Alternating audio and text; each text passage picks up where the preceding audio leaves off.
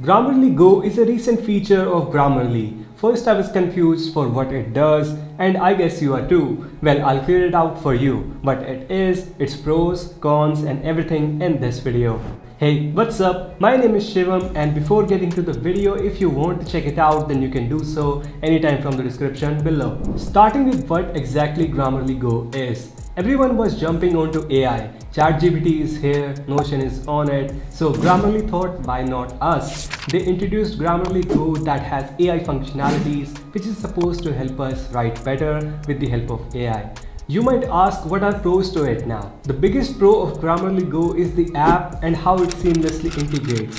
Grammarly already had an app for Windows, Mac, Android and iOS devices, along with extension for Google Chrome and Firefox, even for Microsoft Office. So wherever you are writing, you can quickly pull out Grammarly Go and ask it to do the magic. If you were using ChatGPT, you would have to go to browser, then make a query and copy that back to whichever app you were at. With Grammarly, you will see this icon on the side to pull up Grammarly Go wherever and whenever you need, like Notepad, Notion, Office, etc. You could also stop it from appearing in some apps too. Second pro is that you can personalize the way it writes. You can select the tone of your writing, like you can keep it casual, formal, confident, and you can even select the language like Indian, American, British, Canadian, and Australian English. Once you save that, it will generate prompt in that specific tone and writing style. There are also built-in commands like you can ask to pick out the main points, write project idea report, offer a response,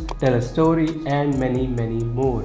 Another pro is that it is available for everyone, no waiting list or anything. And the best part is it's available even on the free plan, which is rare to see. You get 100 prompts per month in the free plan, which is not much but still get things done. In the premium plans, you get 1000 prompts per month. Nothing is perfect, right? And so is Grammarly Go. There are few drawbacks that you need to consider before getting that. First is that, like other AI tools, it gives a sense of incomplete. Like sometimes you will find that the information is false, missing or outdated. What ChatGPT do from time to time. So you cannot totally rely on it, but using it for basic tasks is good. Second is that for the free plan, I think 100 prompts could be limited for some people who are heavy users. I can think of some people who will run out of the limit soon. Pricing wise, there are three plans: free, premium and enterprise. That is $12 and $15. I like that there is no complicated pricing. Getting premium not only gives 1000 prompts, but it also has many features unlocked, like advanced grammar checking, English fluency, formatting, word choice, and much more. Talking about my personal experience with Grammarly Premium, it's an awesome program. I've used it extensively.